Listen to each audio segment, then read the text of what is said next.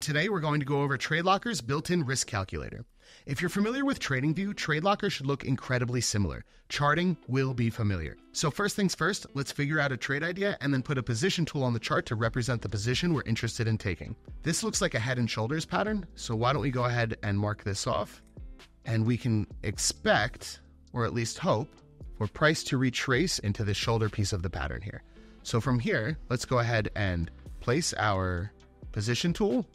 We can put our stop above the head, and we can put our take profit at 2R. Once we place our entry, stop loss, and take profit, let's go over to the risk calculator and click this arrow to expand the tool.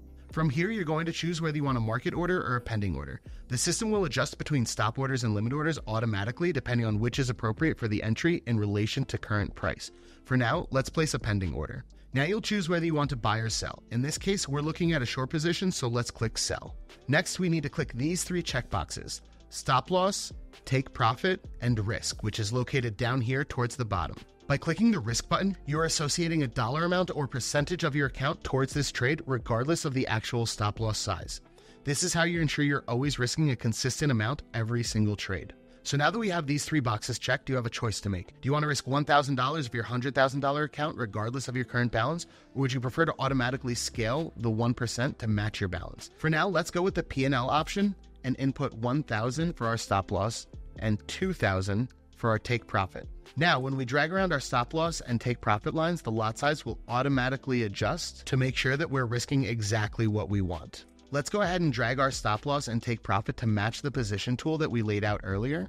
And you can see here over in the calculator that we're still looking exactly at a $1,000 stop loss and just under $2,000 for the take profit. Once you have everything set and you can confirm the locations of your entry, stop loss, and take profit, as well as double checking the amount of money being risked, you're ready to click the sell button. As you can see, the pending order was submitted. If you wanted to take a market order instead of a pending order, what you can do once you click this arrow is make sure that you're on market, sell, stop loss, take profit, and risk are all highlighted.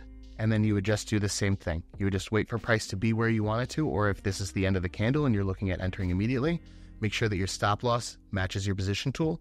Make sure your take profit matches your position tool. Make sure your P&L matches exactly what you want it to be. And then you would go ahead and hit sell.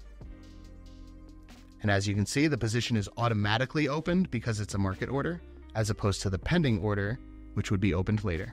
Thank you guys. I hope this was helpful. If you have any questions, please leave them in the comments down below.